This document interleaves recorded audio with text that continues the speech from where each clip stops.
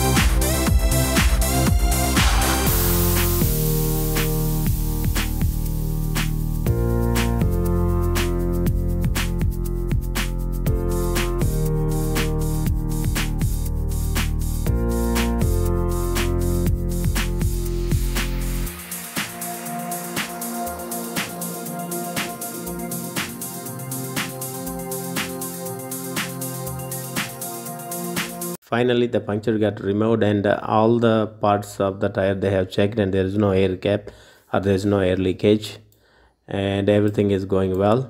So after that I replaced my tire to my back to the scooter with the Allen keys, and there is no problem I have noticed, and everything went well.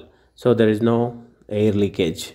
So guys, it's very hard to replace a back tire without center stand, so please check all the videos and subscribe my channel.